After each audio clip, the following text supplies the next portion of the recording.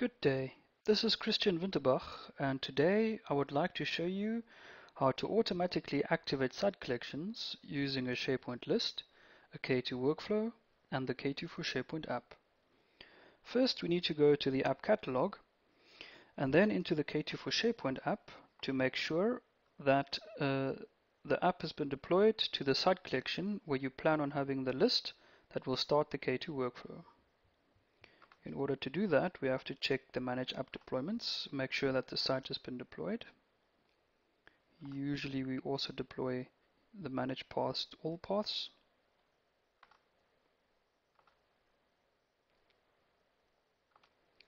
We also have to check if that site collection has been activated by going into Manage App Activations. And we can see it in the list. Now I will show you how to import the list template. So first we need to go to our site collection in question.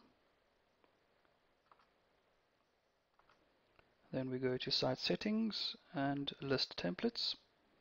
You can see I've already added the list template here, but for purposes of this demo, I'm going to delete this document and upload a new one.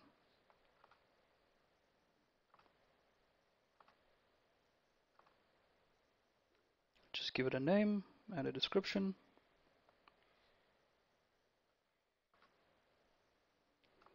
From here, we go to Site Contents, add an app, scroll down, usually it's on the next page, and choose your installed list template, Automate Activation List. Give it a name, and there we are. From here, you can open the list, and then we need to appify this list.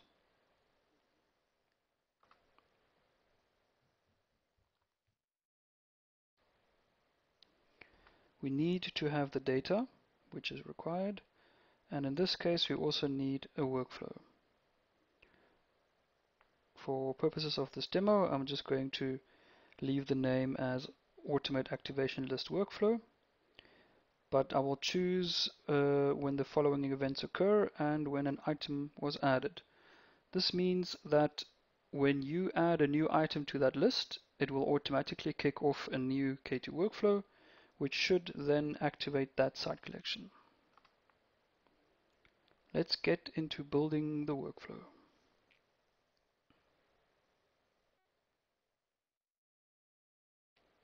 So for this workflow, we're going to need 3 events. 4 if you want to change the folio. The first event is a basic smart object method.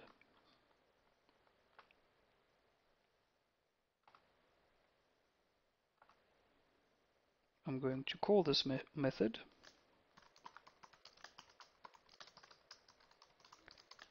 ensure site collection info. In the drop-down, I will browse to System, SharePoint 2013 Integration. From here you should see the SharePoint Integration Helper Methods Smart Object. If you're not able to see the smart object, then you're going to need to log in with an account that has administrator permissions. You can see I'm logged in as administrator. The method that we want to execute is the ensure site collection method.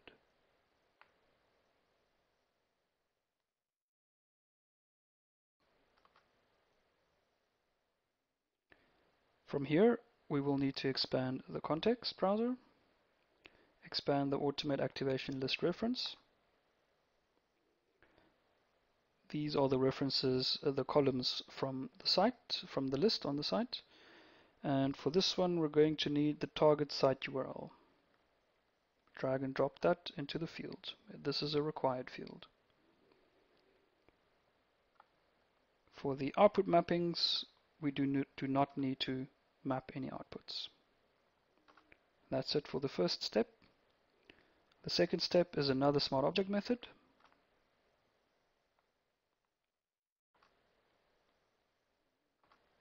This one I'm going to call activate site collection. Of course, you can give it a different name if you like. I will choose the same smart object that we had before, SharePoint integration helper methods. And the method is the activate site collection method. Please make sure you don't use the plural. This is for singular site collection only. You can see we have two required properties. The first property is the application site URL, which is this one. Drag that up, drag that into the field. The site URL is the target site URL, the one that we want to activate, so you can drag that into the field. For this step, we're going to need to add 3 more steps, more properties. The first one is the K2 server URL. We're also going to need the SmartForms runtime URL. And we're going to need the management smart objects only Boolean field. For the K2 server URL, just drag and drop that into the property field. SmartForms runtime URL, same story here.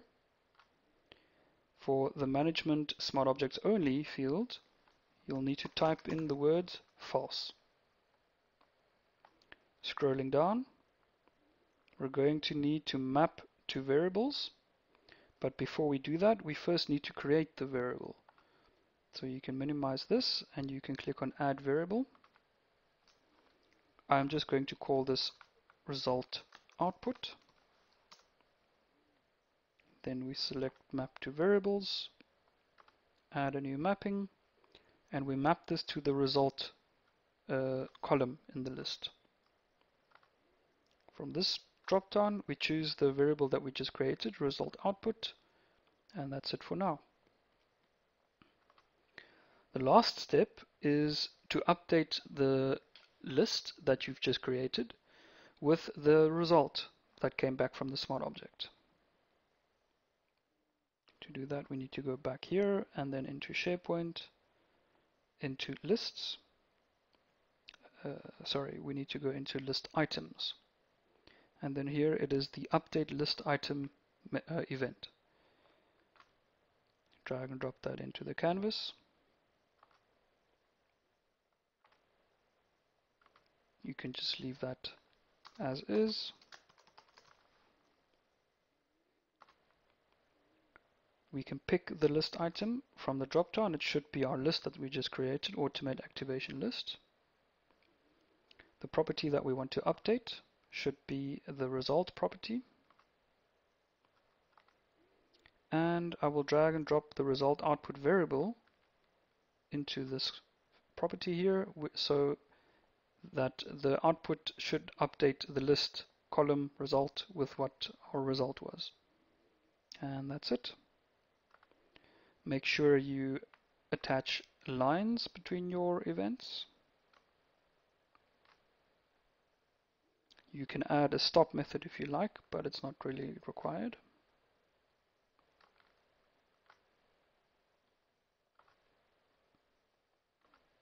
It saves automatically.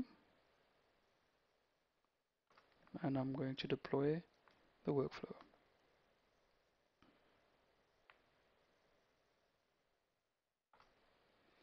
After the workflow is deployed, you might want to check the permissions for the workflow so that other users also have permissions to start this workflow. From here we can go back to our list.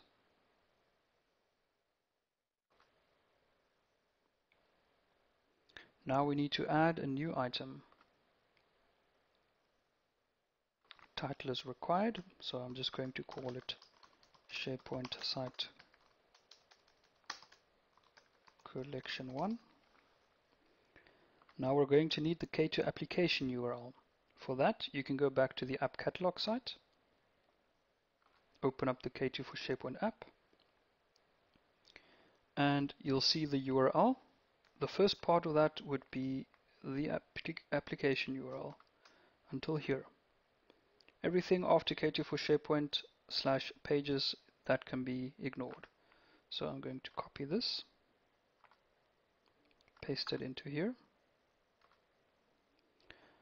The next property we need is the target site URL. So I'm going to go to my site collection 1. You can see here that I've already created the site collection. You can either copy the URL from the central admin site, or you can go directly to your site collection and copy it from the URL. You don't need everything after the name of the site collection, so /layouts, that can be ignored.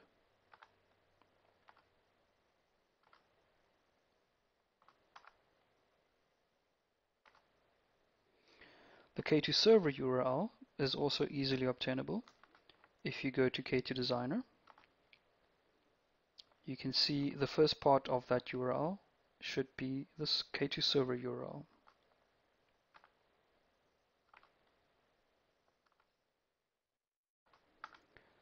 And then lastly, we're going to need the SmartForms runtime URL. That can easily be acquired from the K2 management site under your environment library. You can see that we have the SmartForms runtime URL. It's usually the SmartForms runtime SSL URL. If we edit this field, I'm just going to copy that value. Of course, all of these values can also be hard-coded into the K2 workflow, but then the workflow will not be very dynamic. But that is, of course, up to you. So the application URL, the K2 server URL, and the SmartForms runtime URL can be hard-coded so that you only have the target site URL. The results field we can leave blank, and if we click on Save, it should start a new instance of our K2 workflow. So let's go have a look under K2 Management. If we go to the workflow server, check our workflows, we can see the portal automate activation list workflow and then the automate activation list workflow process. We can see that there is a process already started, it's currently running. If we refresh maybe a couple of times, we can see that it has disappeared. Looks like it has finished with no issues. If we go back to our list and refresh the page, scroll a bit to the right, notice that our result column shows success. If we now go to our site collection in question, go to site contents, you should see that the K2 file for SharePoint app has been deployed to the site collection. If we go back to our app catalog, then back into the K2 file for SharePoint app, scroll down, have a look at the Manage App Activations. We can see that the site collection in question has now been activated. And that's all there is to it.